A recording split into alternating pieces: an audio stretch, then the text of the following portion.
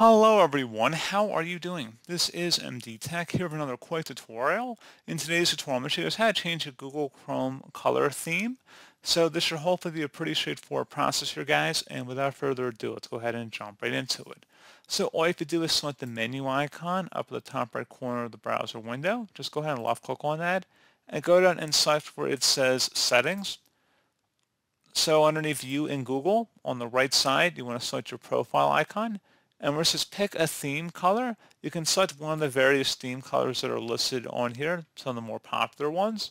Or you can select the little paint dropper icon to select a custom color. So if you have an RGB code or a hex code, for example, you can go ahead and actually type that in here. And you can use this little scroll bar as well to pick an even more custom theme. So pretty straightforward process on that, guys. Once you're done, you just can close out of here. And that's all you have to do. So pretty straightforward process. Do about able to help you out, and I do look forward to catching you all in the next tutorial. Goodbye.